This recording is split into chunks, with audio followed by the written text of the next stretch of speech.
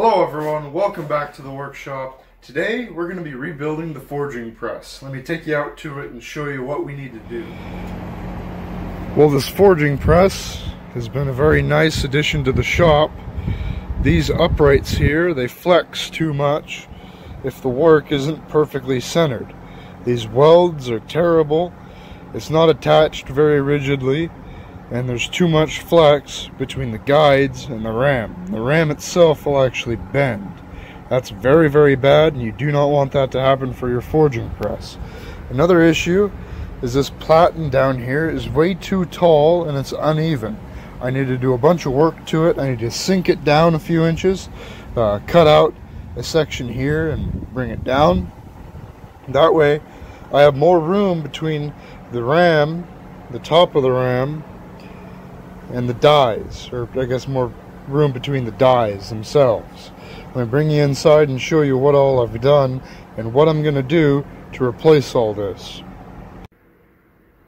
So this is all the steel that I cut up from that angle iron and some forklift tine. These will be replacing the guides, sort of the guide bodies. These here are going to go in there. You guys will see how I assemble it. These will replace those two chunks of angle iron that ran on either side of the guides. And this is going to replace that 3/4 inch plate where the ram mounts. This construction, it's going to be bolted together as opposed to being welded together. That way I can take it apart more easily. At the moment, to get that sliding element off, I'm going to have to grind it off. And I don't want to have to do that next time around. So not only am I going to brace it much more, you guys will see what my plans are. The material will be thicker and it'll just be a much better, more solid design. So let's get to tacking some parts together and I'll bring you back.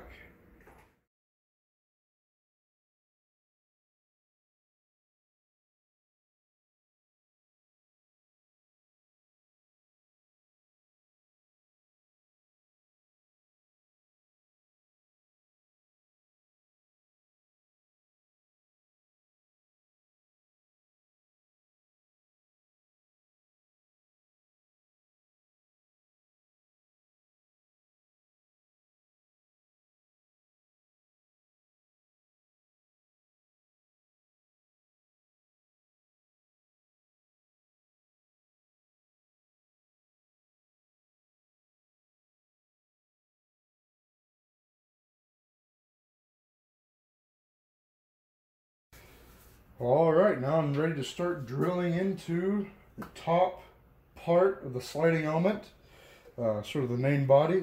What I did was tack these two chunks of angle iron to the large block of steel so that I could drill all the way through and not have to transfer the hole locations or worry about misalignments.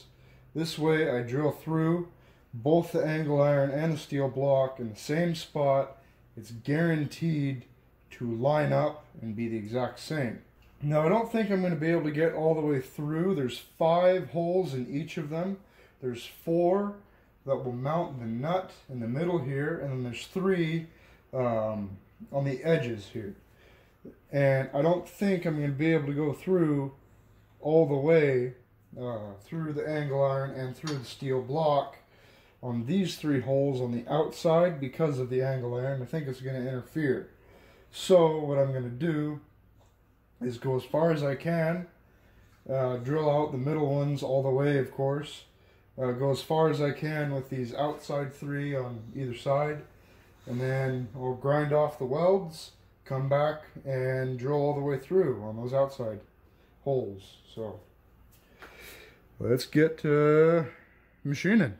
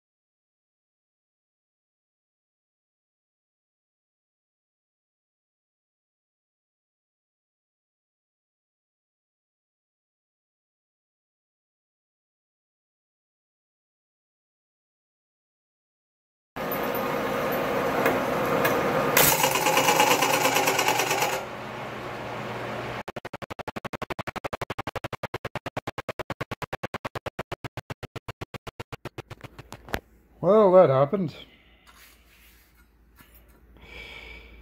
That's not what that drill is supposed to look like. But I do have this presumably carbide drill. I think it's carbide because it's a hell of a lot heavier than a high-speed steel drill. But the edge is real chewed up. So, yeah, I don't know. I'm going to try this drill, see what happens. I can't fuck it up any more than it's already fucked up. So, probably bump the speed up a bit, drill it by hand, see if I can't just pulverize that thing out of there. Next best step would be a masonry drill, but I really don't have a good way to sharpen carbide at the moment. Otherwise, I'd sharpen this guy. So, I'll work at this off camera and see what I can do. Fuck! Well, I figured it out. So, when I drilled through, I was just barely breaking through the bottom whenever that drill snapped. So I was able to go through the other side and punch it out. Now what I've done is grind off the welds and knock these loose. Went through and opened those up to 1/2 inch. Now I got to tap those.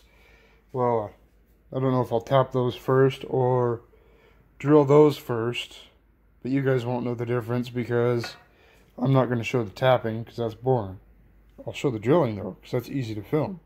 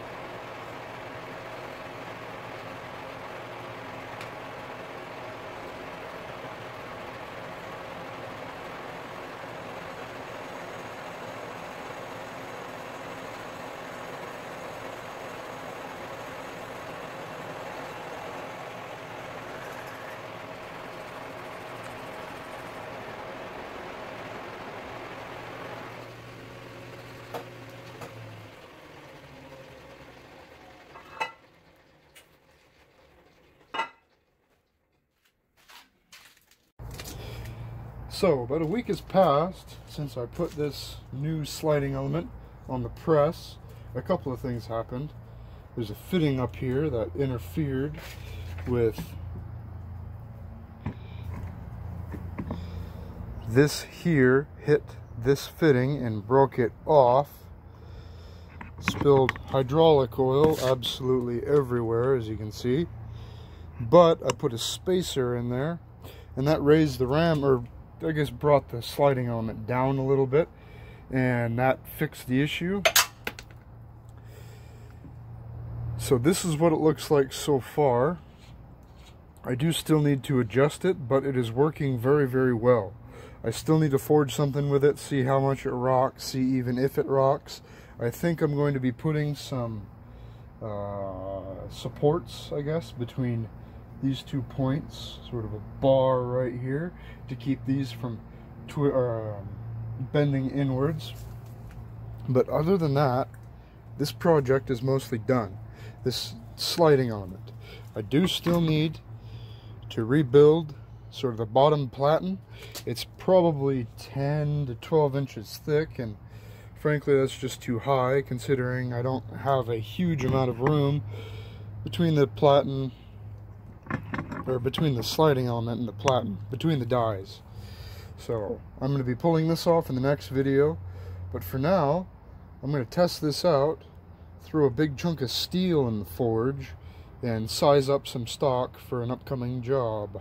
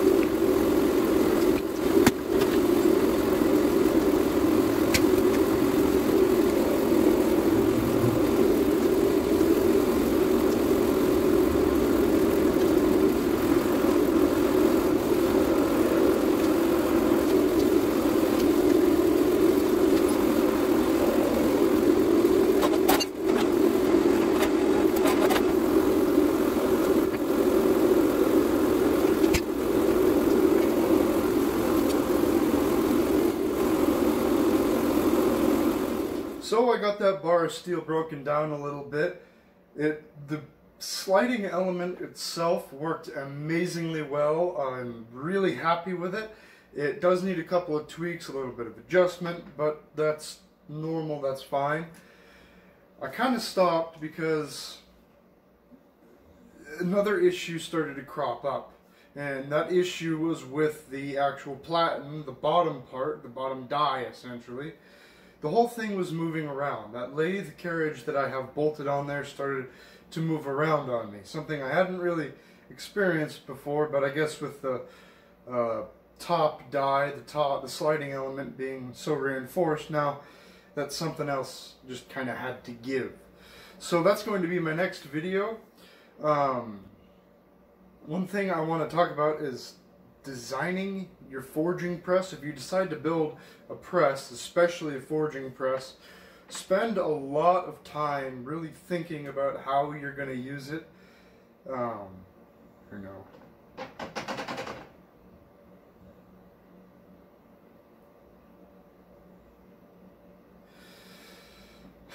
So thank you for watching this very simple episode, or very simple video. Just a bit of drilling. I did kind of take a week break after filming most of it because a hydraulic part broke that I couldn't get for a little bit, and I just had a bunch of other projects that I had to work on and had to get done, a couple of machining jobs that I had to rush out the door. But the next video is going to be making the new bottom die holder, or sort of bottom platen. I'm going to make it out of the same angle iron I made the rest of it out of. Now that I have a couple of stick welders, I have a new 600 amp, a giant stick welder with 50 to 60 foot leads that can reach all the way out to the press. Probably going to be using that guy, and it'll be fun. So if you like this video, please like and subscribe. Check out my other videos, and have a good day.